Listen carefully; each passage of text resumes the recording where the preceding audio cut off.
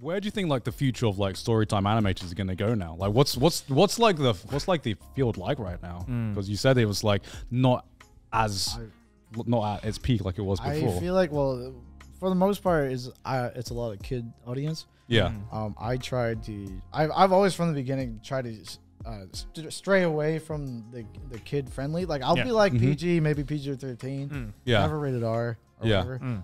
Because I don't want to establish myself as like, oh, this is for kids, and then they have their moms angry at me and stuff. Yeah. So I'll slip like a penis joke every now and then.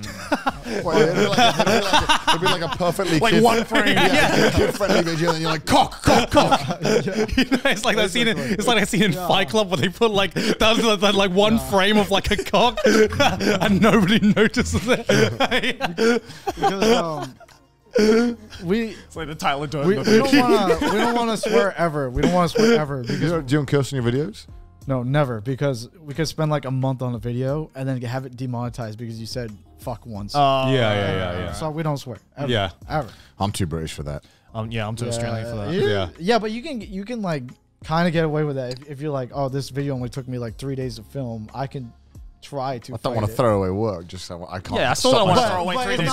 It's not as bad as like a whole month though. You know. The risk to reward is less. Yeah. You know. Oh heck, man! I don't Flipping I think my nude model video got like demonetized, but I was like, fair enough. I drew like a dick and a butt, and another dick and a butt. Wait. So you're afraid to say fuck because you get demonetized, but you'll still slip in a penis joke? Well, you still draw a dick. When you're drawing, there's like cheats you can do. That's like, right. Oh, what's the cheat? Would you put a face on it? What's the hack? You don't make it too detailed. You don't make no it veins. Detailed. No veins. You could slip in like maybe one vein, but that's it. And you end the sentence with "man." It's like, this is just a dick, man. Here's my dick, man. Here's my dick, man. Like, damn, he's one of us. I was going to demonetize. But he's just so friendly about it. But with a 2D animation or just like story timers or whatever, I think if you have a team, you'll maybe survive, and then most of them will either get burnt out or they're just like, right, I'm done. Yeah, let me move on. Like, what do you think is like? What do you think is like the path that most storytime animators take? Because like the path of a lot of AniTubers is that's the thing. I think that's the tough part. For most part, they only wants art or like 2D. Yeah. So when they stray away from that path, the audience lose interest. So they're like, I don't care, like whatever. I mean, but there's been a couple of storytime animators who have still found success in like other avenues, right? Obviously, maybe not as like massive as the peak, but you know, like this, like, you know, there's a couple. I can't name off names specifically, but like I think they're trying different things. I think with YouTube, you always have to try different things. You have to, of course, change everything. I do that sometimes, and then like if I stray too much, I'm like, okay, I'll just do one video to reset it, and then I'll start to stray again. Yeah. Like if it's like a full like shift, like completely away, then that's how you'll alienate your audience. But if it's like a gradual like fade in, I think that's the best way to do it. It's tricky though, because since you only release like a video like once or twice or 3 times a month, like you can only slowly sway them. Like it would take too long. It would take like a year by the time you're like done. Slow progression. Did you have like one video that like blew up or did like crazy numbers? Yeah. So when I was in my basement dying and jobless, and my mom was like, hey, go get a job, and I was like, Ma, I'm trying. Actually, I was about to quit on the video which was called Nude Models, actually. Yeah, Nude Models. That one's on that one? That was the one that blew up. I was about to quit, and I told everybody, my family members and everyone, because I was feeling like shit. I was depressed. And everybody else was like, if they mentioned the word job near me, I would freak out. But yeah, basically, my friend posted on r/video. My nude model video, and it got the most upvotes, and then, and then like it blew up. So then I made another video, and then it snowballed, and then that's how I'm here today. Oh, okay. Basically, what was the thing that you told your friends and family about, like if the video failed? What did you tell them?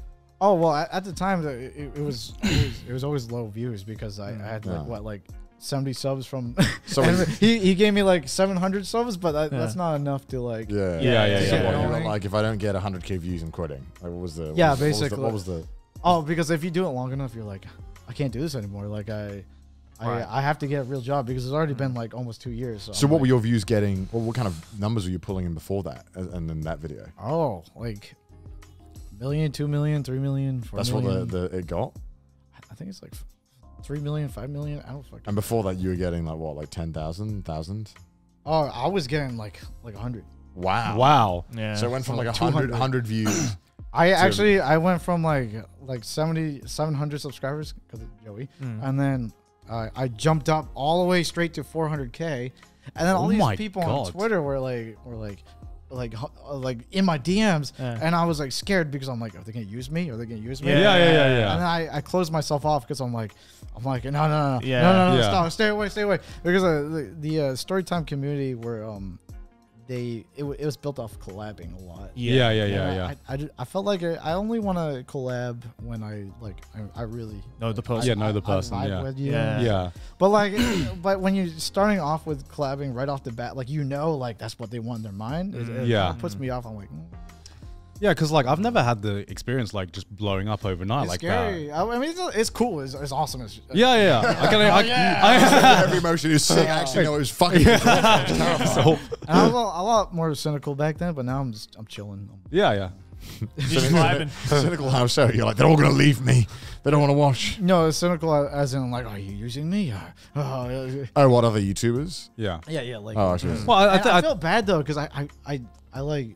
You know, some people would hit me up. Yeah. I push them away. I'm like, oh, but he's like, I learned later, like a year or two later. I'm like, you know, that guy's pretty cool. Fuck, I ruined that. Yeah, but like, I don't think it's bad to be cautious because especially like after you blow up overnight and suddenly everyone's in your DMs and like, well, you guys weren't talking to me before and now like everyone's up in my DMs. Yes, you know, and like that's why like I rarely ever it's like collab. the people who like are on TV for like 30 seconds and then their like third cousin suddenly calls them and it's like, hey, exactly. Like, it's sus. Exactly. It's very sus. And like especially in the YouTube community, there are definitely cool guys and cool girls out there, but But there are so some, hard to but find there are Cool girls and guys. Cool girls and guys. But there are definitely some that are definitely just like not and there for the clout. They are feel there like for the me, clout. is like I have to meet them in person.